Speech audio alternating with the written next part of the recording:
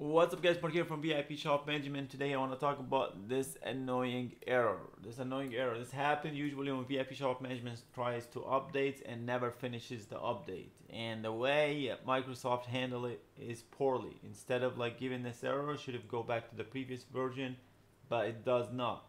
It is what it is. We created a solution for it. So if you ever seen this, don't freak out. It's really simple. First of all, the data and the application are separate.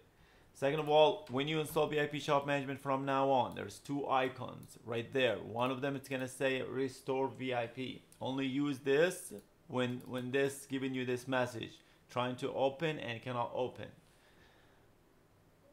Just give it a second right here.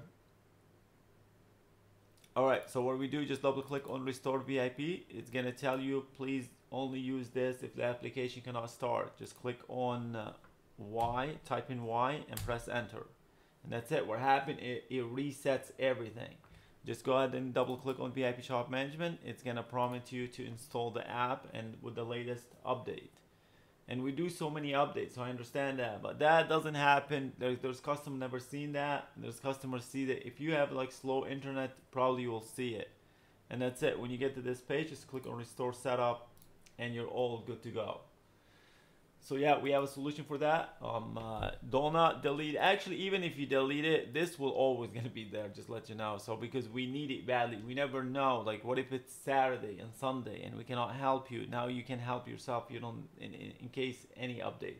We do 5 updates, sometimes 7 updates a week. Why? Just to make it more exciting, man. There's so many board apps that been the same for the past 5 years. We don't want to be that.